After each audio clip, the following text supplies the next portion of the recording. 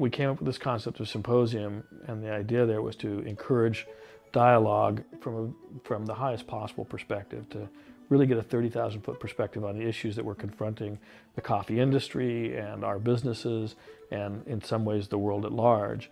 and to get speakers who would incite people to think and start dialogue, and then to get a room full of smart people having that discourse and starting to come to grips with some of those problems. We developed the concept in 2008, and we're ready for launch